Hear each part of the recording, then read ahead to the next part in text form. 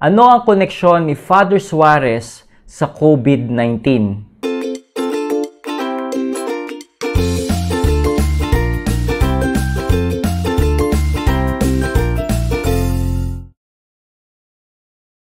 Mga ka-faith, una sa lahat gusto kong pasalamatan lahat ng mga sumuporta at bumili ng ating mga merchandise item.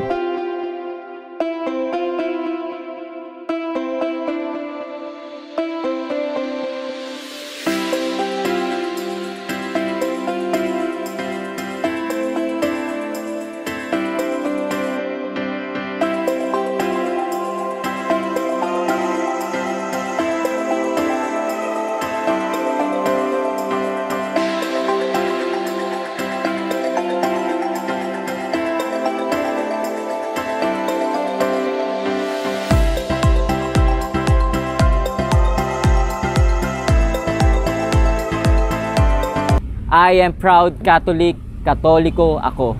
Hello mga ka-faith! Welcome again to my vlog. My name is Adrian Milag.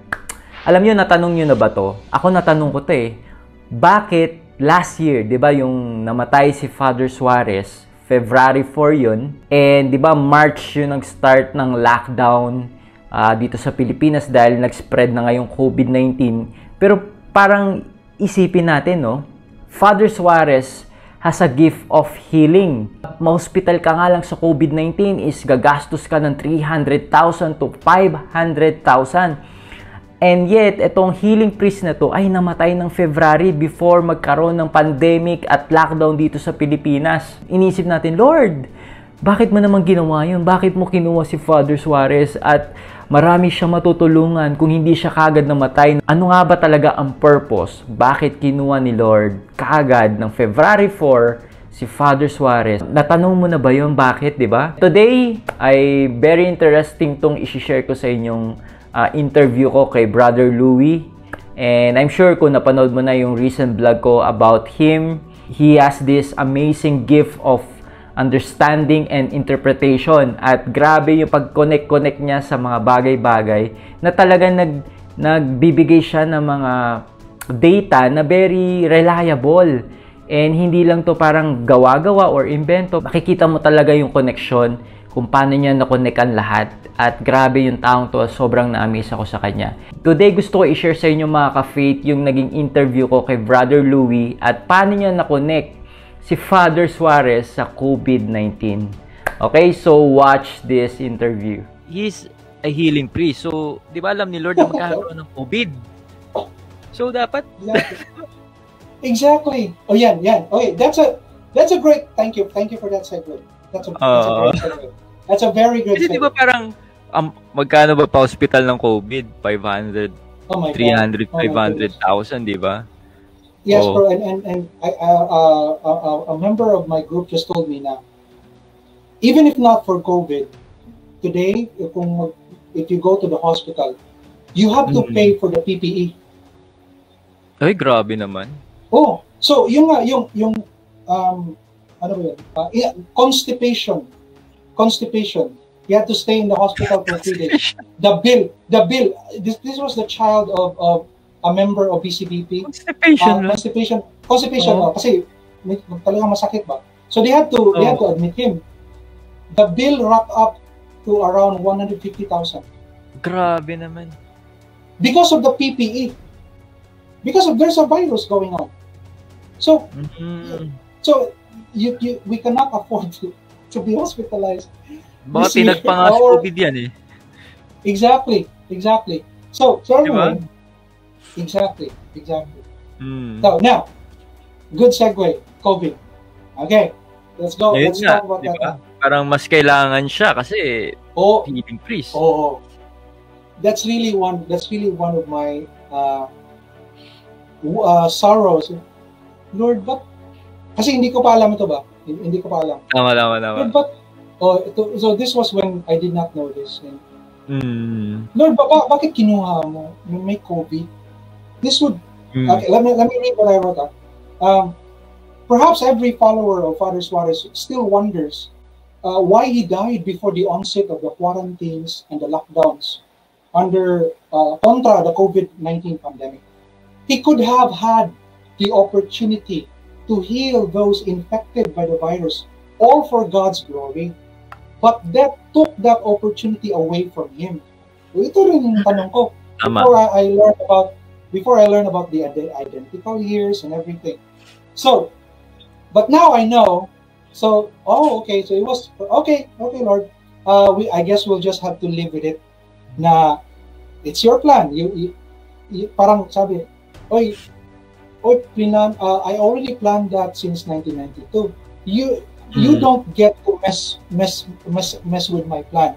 It was already my plan. You have to deal with COVID yourself. So sabi ko, okay, I guess we have to. Anyway, if he's in heaven, he can pray for us. Okay, there's nothing stopping him. So yeah. But then I discovered something.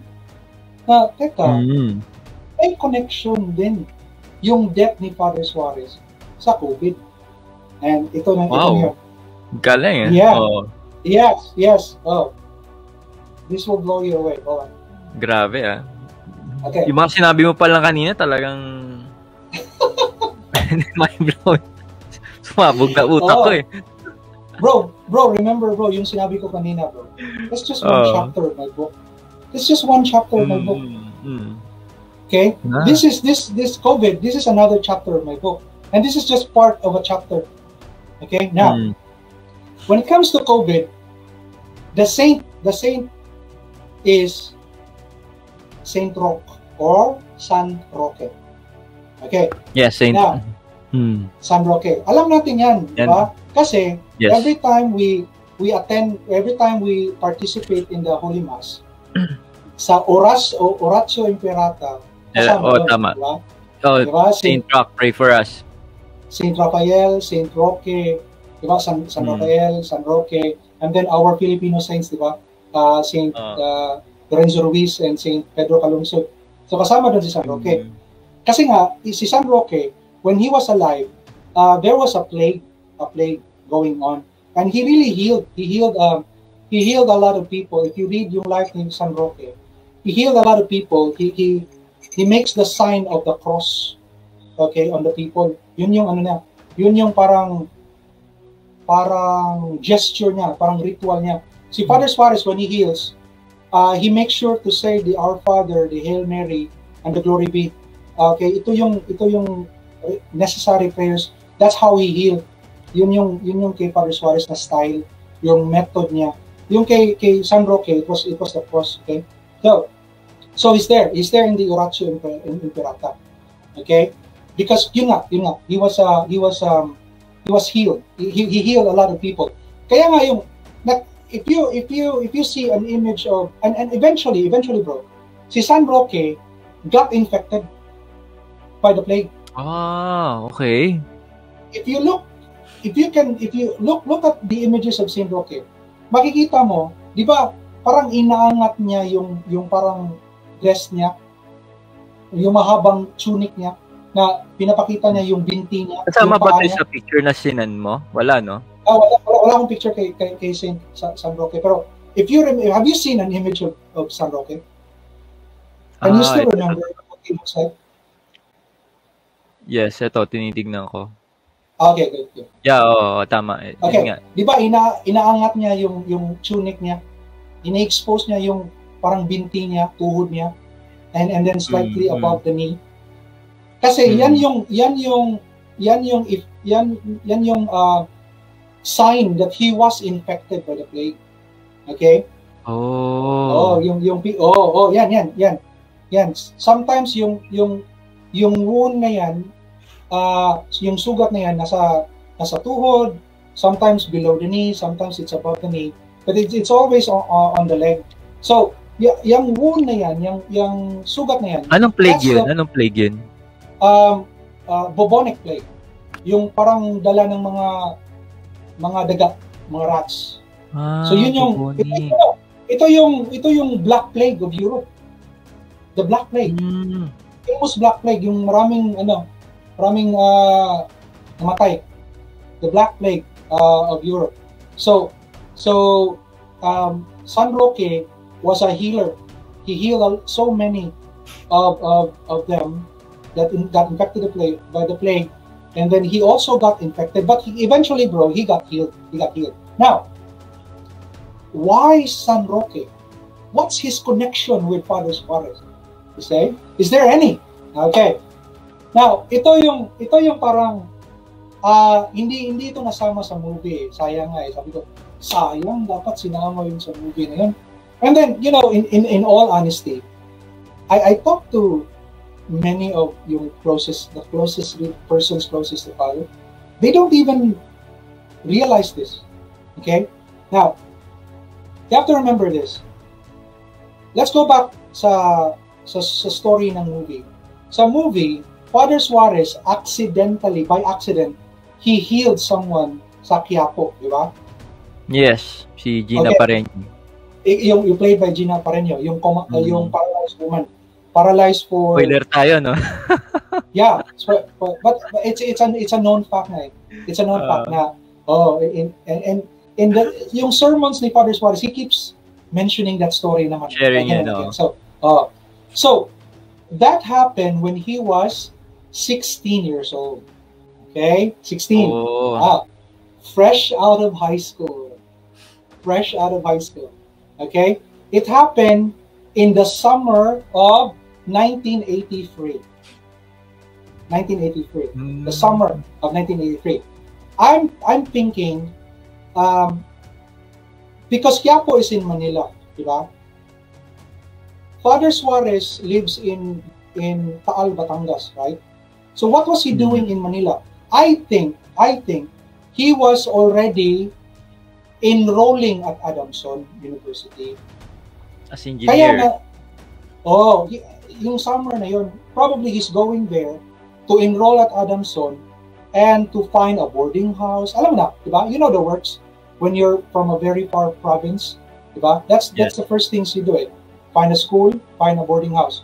And then he went to Quiapo. First, pumasok muna siya sa minor basilica of Poong Nazareno. He prayed first. He prayed first sa Poong. And then palagi ako nandoon dati eh. Oh, okay. Yeah, I need to visit that place someday. So, he prayed very shortly, and then he stepped out sa basilica. When he stepped out, he saw that paralyzed woman. And that's when he approached. Okay, so he came from inside and he prayed, and so you can say yung pagpasok niya sa Poong Nazareno Basilica, yun yung parang dun binigay ni Lord, diba? Baka dun binigay yung power to heal. But parang Padre Pio, no? Yes, parang Padre Pio. Now, but actually, for me, there was a sign already na merong gift si Father Suarez na to heal, and not only heal just one or two, but to heal many, like San Roque. And this is what I discovered. When he was so Father Suarez went to Governor Feliciano Leviste Memorial High School in the municipality of Lemery in Batangas. So walking distance lang sa Barangay Butong. Yung place, yung bahay niya, yung home niya, nasa Barangay Butong, municipality of Taal. So he walks all the way to that high school in the neighboring municipality of Lemery. Okay? So he walks to school. So imagine every school day he goes there. Now, a block before this high school, before this national high school, one block before that, there is a parish church. So ang ritual ni Father Suarez, when he goes to school, no more when he comes back, but when he goes to school, he always stops. No, don't show that. Hindi pa. That's not the parish. I'll tell you. You'll find out. So, he stops by this parish, the Father Suarez, every school day. On his way to school, he always stops by this parish, and he prays. And then he prays, and then he goes. He walks one more block, and he goes to the school. Diba? So, for 4 years, ideally 5 school days, for 4 years, Father Suarez keeps doing this every school day. On the way to school, stop by this parish, pray, and then go to school. The following day, same. The name of the parish in Lemery, in Batangas, Parroquia de San Roque. Wow. Parroquia de San Roque. 4 years. 4 years he went there. And after he graduated, but before university, that summer, suddenly he can heal people, just like San Roque. Now, some would argue, may nag-argue dito, bro, na hindi si San Roque yun, si Poong Nazareno yun. Kasi doon siya na eh. But remember, San Roque can heal, it's because of God, which is the Poong Nazareno, di ba? Okay, now, you also, but besides that, because all saints are connected to the Lord, there's one more connection. Bro, si Poong Nazareno, ano yung binubuhat niya? Krus. Yung krus, di ba? Sa sobrang bigat ng krus, parang nakaluhod yung isang tuhod niya, yes. Di ba? Okay. So, yung isang tuhod niya, parang, di ba, he kneels on one knee? So that means, yes, yung knee na yon has the more damage than the other knee, right ba? Kasi nga, the weight of the cross is on that knee. Kasi isang knee lang eh, yung nakaluhod, di ba? Tama. Sa image ni San Roque, ano yung ini-expose ni San Roque? Yung knee din, no? Yung tama. Yung tuhod niya. Yung tuhod niya. Hindi ba yan? May isa pa. Di ba? Si San Roque is connected to Poong Nazareno. They have injured knees. Injured legs. Kasi yung Poong Nazareno, it's only kneeling on one knee. It's not two knees, it's only one knee. So yung knee niya, it's one knee is more damaged than the other knee of the Lord because of the weight of the cross. So they are connected by the knee, si San Roque. But there's even more. He said, ang binubuhat ni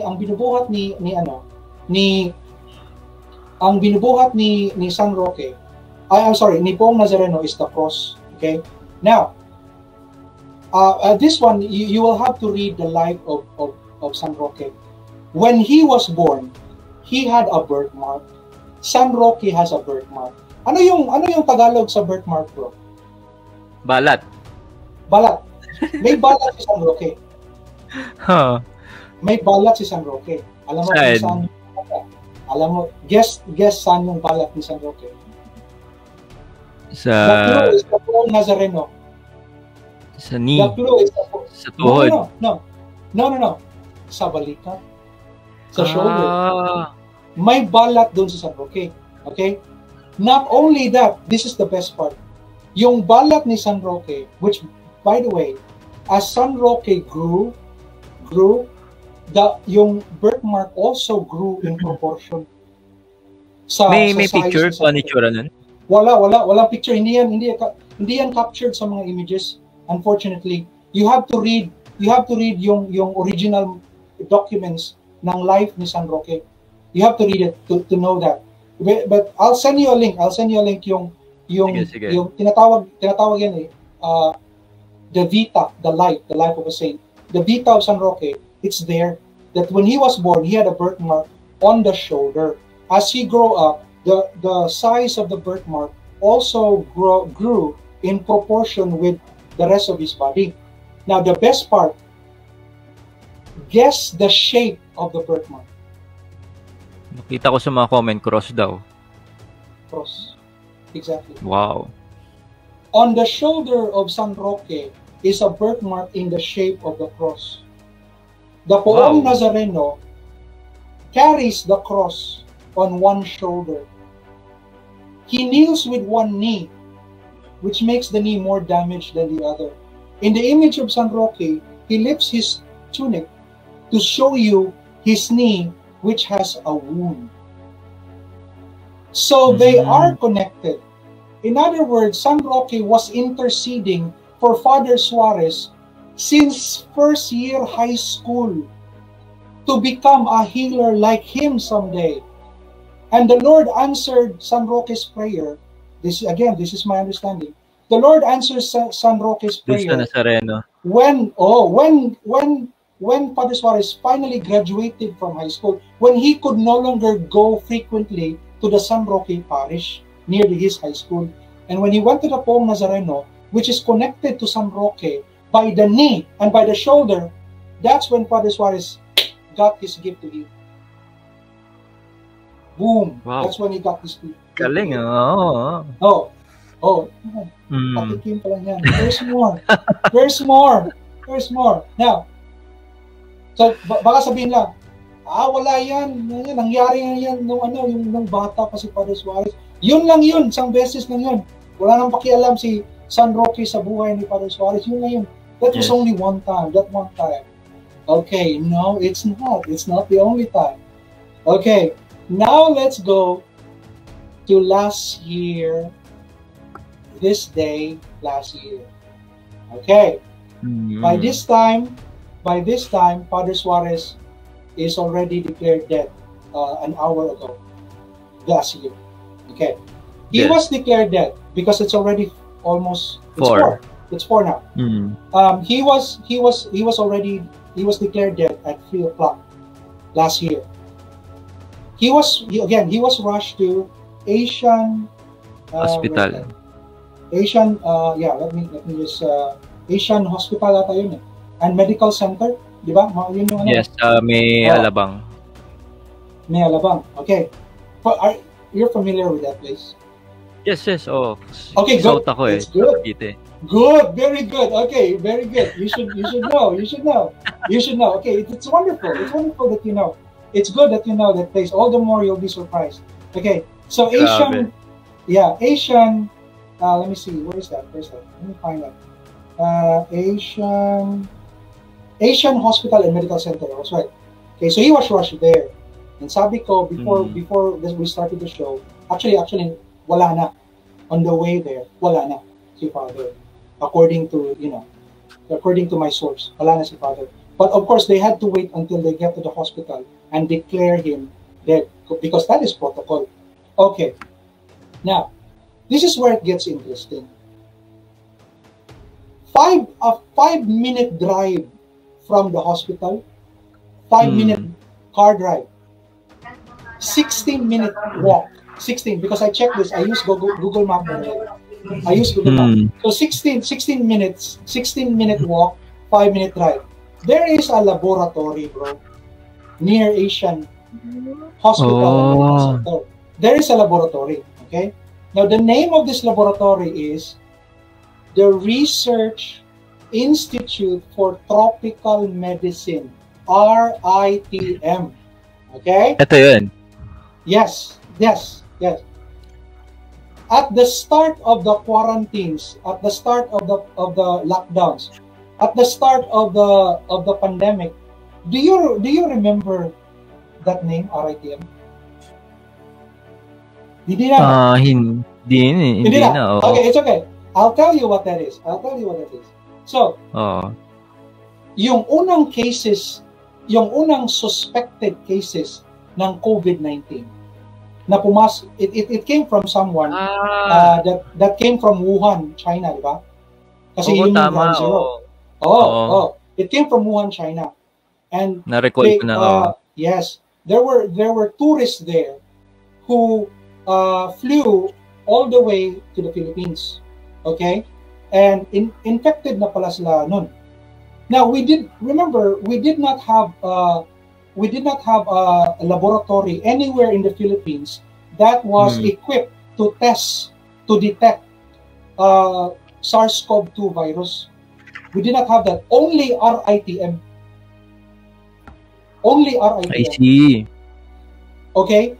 So, yung mga samples ng mga unang suspected cases ng COVID-19 were sent there.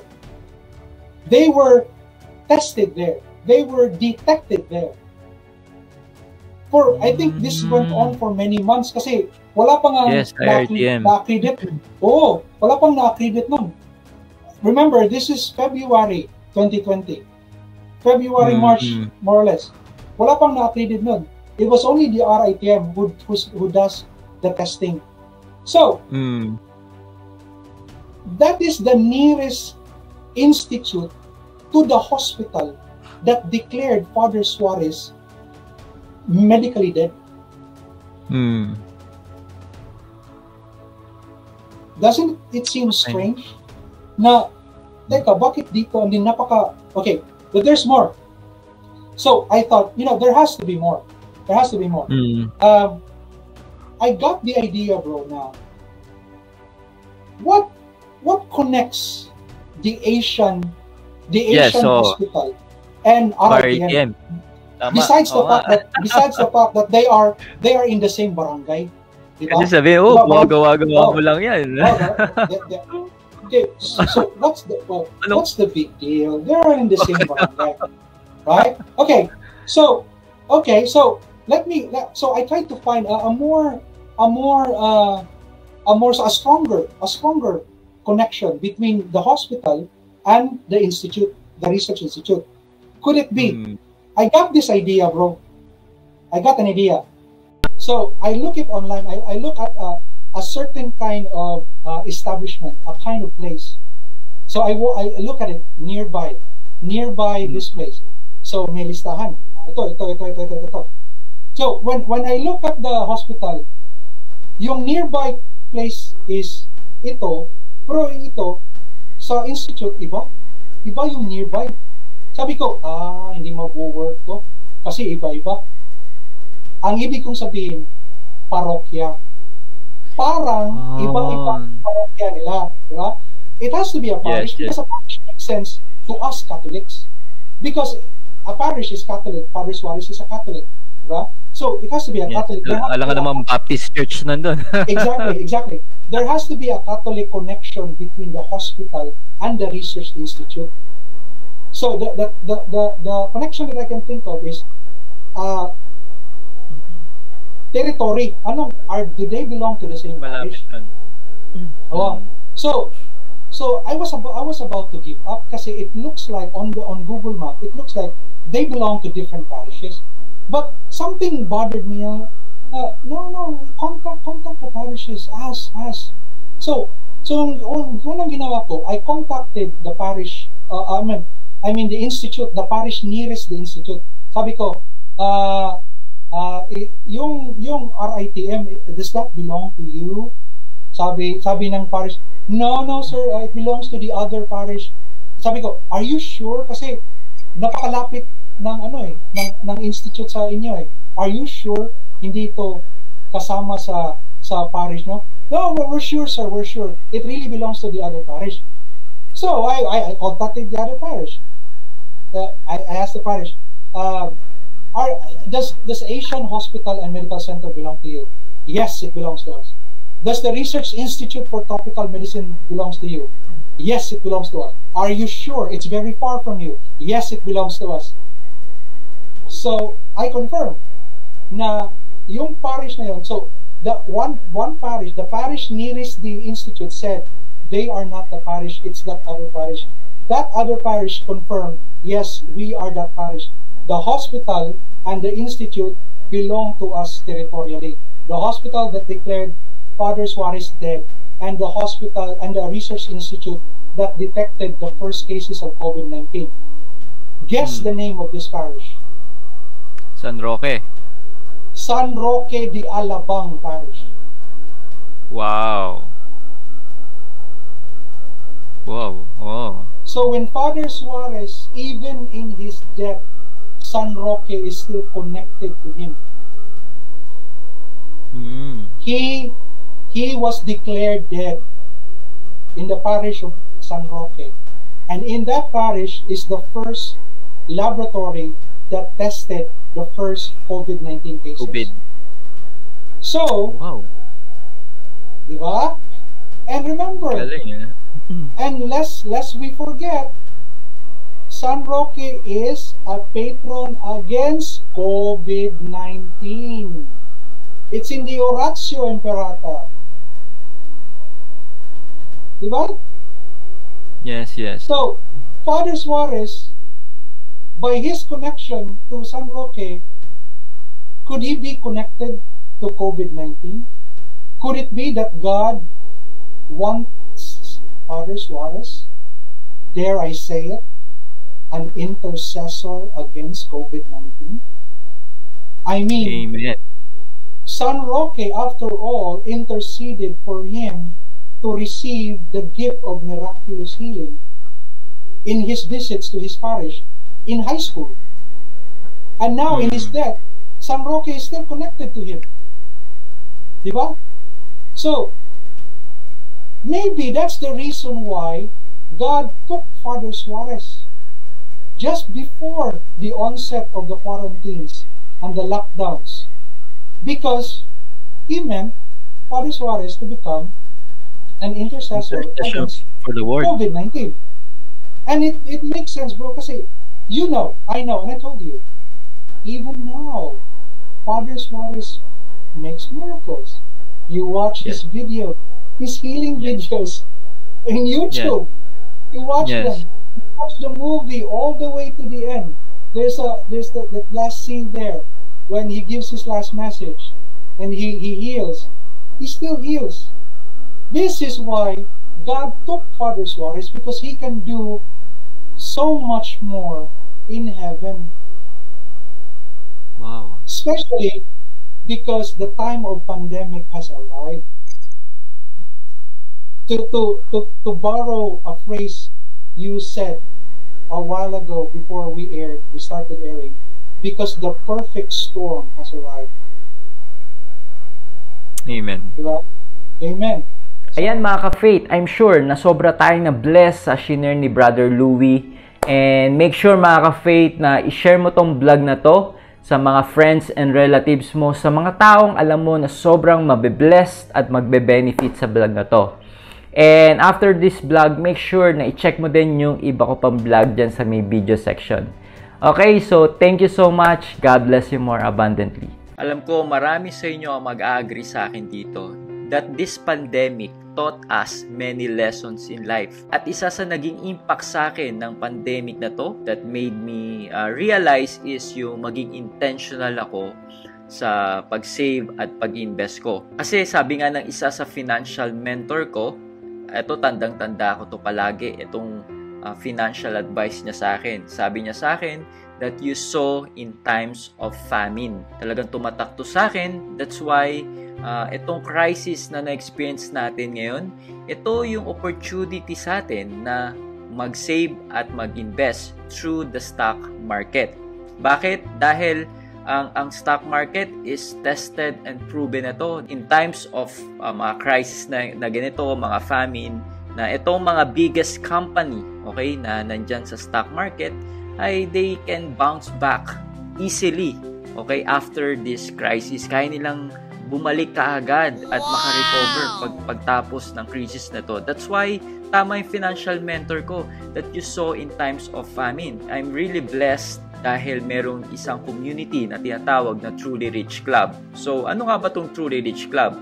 This is a financial platform na dito ka tuturuan ng mga do's and don'ts in investing in the stock market. Itong Truly Rich Club ay founded by Brother Bo Sanchez. Kung hindi mo kilala si Brother Bo Sanchez, isa siyang proud Catholic. Alam mo ba yon? Isa siyang Catholic preacher, at the same time, isa din siyang financial mentor. Ang tawag nga sa kanya is isa siyang misyonaryong milyonaryo. Natuto siya mag-save at mag-invest sa stock market. So ano nga ba itong Truly Rich Club? Alam mo, ang stock market, marami sa atin iniisip na parang komplikado, na mahirap. Pero sa totoo lang, stock market para lang yung ABC. Kung meron lang tamang mentor at community na magtuturo sa iyo. If you want to know more about stock market, I invite you to join the Truly Rich Club. Kung ano nga ba ang Truly Rich Club, ipapanood ko sa iyo itong video na to by Brother Bo Sanchez. Hi, my name is Bo Sanchez. Do you want guidance for your financial growth? Alam ko, meron ka mga financial dreams. Meron ka mga pangarap sa buhay. Gusto mong tumulong sa mga mahal mo sa buhay. There are certain dreams that you have and they require money. Gusto mong mag-donate sa simbahan. Ang dami mong kabutihan na gusto mong gawin. And what I'd like to share with you is we started 13 years ago the Truly Rich Club. Ang dami-dami na naming natulungan para paano ba mag-grow? Paano ba mag-save? Paano ba mag-invest? Paano ba mag-invest sa stock market? Paano ba magkaroon ng bagong mindset na iba na ang relationship mo sa pera? Healthy na. You know? For many people, it's a dysfunctional relationship. No, we're gonna help you have a healthier relationship with money. Babalik ako sa stock market. We will even tell you what stocks to buy and what stocks to sell. Every month, we're going to do that. We're gonna guide you. You know, we've had the joy. Now, for the past 13 years, marami na kaming mga members na nakita namin nag-grow sa financial life. Yung iba, naging milyonaryo na at multi-billionaire after years of investing. Friends, can I warn you? Hindi po ito rich quick scheme. Hindi po. Kung gusto niyo po yon, don't listen to me. Naku, maraming scam dyan. Delikado yan. Ito, napakabagal. Pero, may katahimikan at makakatulog ka sa gabi.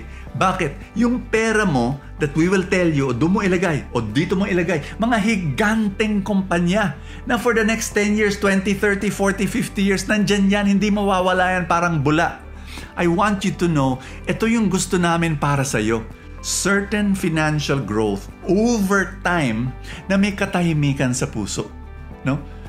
And I want to invite you, come, join us, investigate, learn more about the Truly Rich Club. Click that link now. Get to know about the Truly Rich Club on how you can reach your financial dreams. God bless you.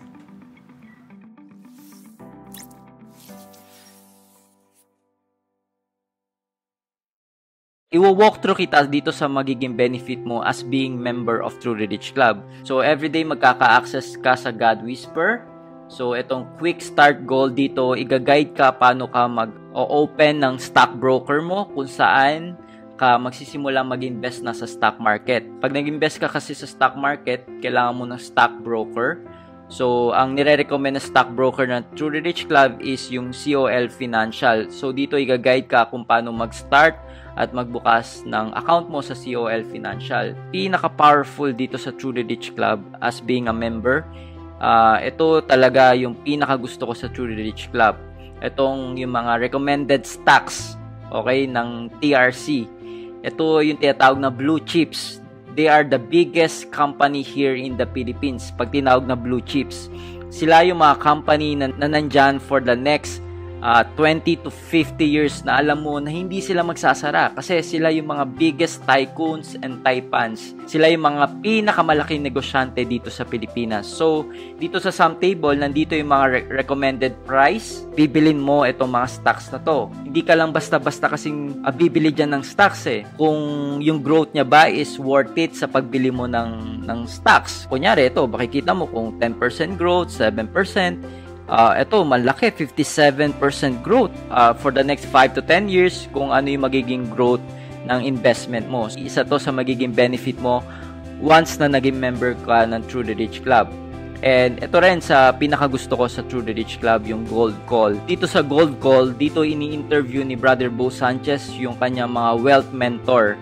They are the good rich people here in the Philippines. Matututo tayo ng kanilang mga mindset, perspective, yung mga success habits na sobrang makakatulong sa atin, di ba?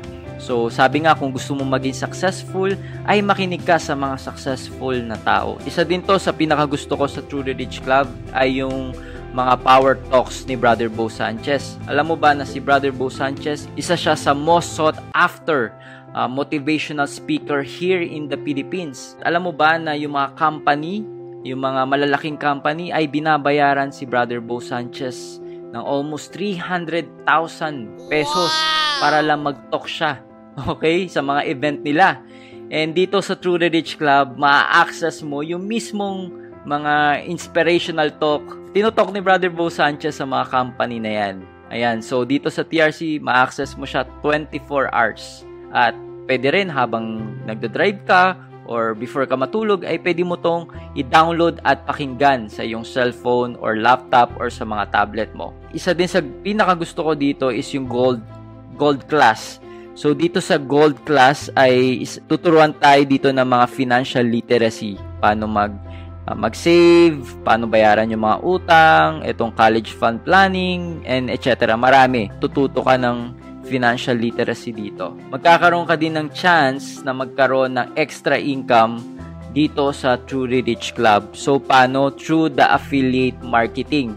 So, dito sa Truly Rich Club ay nag-o-offer sila ng tinatawag na affiliate marketing. Kung di ka familiar sa affiliate marketing, once na naging member ka ng Truly Rich Club at pag in-invite mo yung mga friends, relatives mo or mga ka-office mate mo na mag-join dito sa TRC, ay bibigyan ka ni TRC na unique affiliate link na ikaw lang pwedeng gumamit nun. Pag shinare mo tong link na to, kunyari ito, ayan, shinare mo tong link na to sa mga kaibigan mo at nag-join sila, ay magkakaroon ka ng commission dito sa Truly Rich Club. So, isa to sa magandang way to compensate ng TRC yung mga members nila. Yung mga members dito, hindi lang kami tinuturuan paano mag-invest, nagkakaroon din kami ng chance na magkaroon ng extra income. Side hustle, kasi sa panahon ngayon, di ba, lalo na sa pandemic, ay importante na magkaroon ka ng side hustle.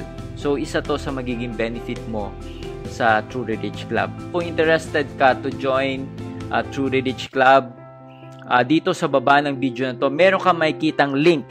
Okay? Yung affiliate link ko. Pwede mong gamitin yan para mag-join ka at mag-member ka dito sa Truly Rich Club. At pag nag-join ka, using that affiliate link, ay matutulungan mo ko to support this channel. And kung ayaw mong gamitin yan link na yan, no big deal naman yan sa akin. Okay? Masaya na akong i-share sa itong Truly Rich Club. So, ang gawin mo lang, kung ayaw mong gamitin yan link na yan, punta ka lang sa trulyrichclub.com. Okay, so mga ka-faith, I invite you to join the Truly Rich Club. I-click mo lang yung link sa baba ng video na to or dyan sa comment section or dyan sa may description box, makikita mo yung link na yon. Or you may just go to trulyrichclub.com. Okay, so thank you so much. God bless you more abundantly. So that's it. Thank you for watching this video. I hope na na-bless at na-inspire ka dito sa aking vlog. Make sure na i-like mo at mag-comment ka sa baba ng video na to at mag-subscribe ka sa aking YouTube channel para lagi kang updated sa mga bagong vlog na gagawin ko. At huwag mo din kakalimutan na i-like ang aking page. So this been Adrian, Milag, encouraging you to live your life to the fullest. God bless you more abundantly.